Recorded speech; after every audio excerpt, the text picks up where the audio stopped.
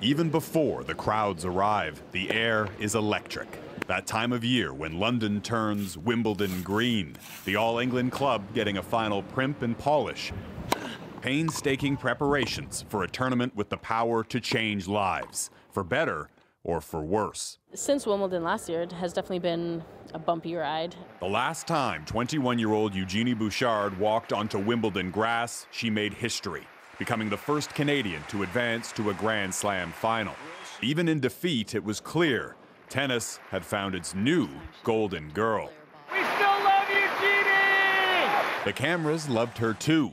Can you give us a twirl and tell us about your outfit? And she seemed to love them back. Here we go.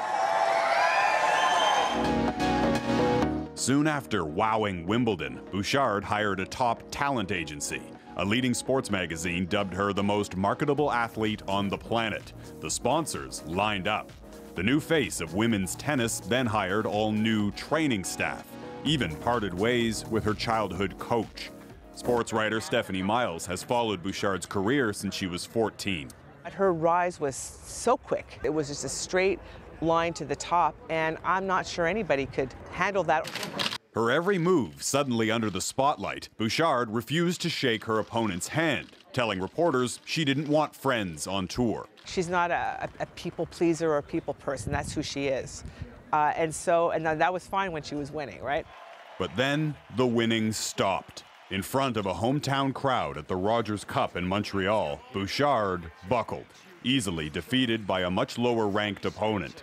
And as the losses piled up, the critics piled on. There's a slight sort of brattishness there, a certain attitude that maybe her achievements don't quite merit as yet. She's still so young, and I think if her focus is restored, she could easily get back to that level. It's just made me realize how the media will definitely love to build you up and then break you down as well. And if I have people who don't agree with what I do or haters, I think that means I've at least achieved something in life. I've done something. Bouchard will have a chance to answer her critics when she suits up for her first match this week. Her first round opponent, a 25-year-old from China, ranked 117th.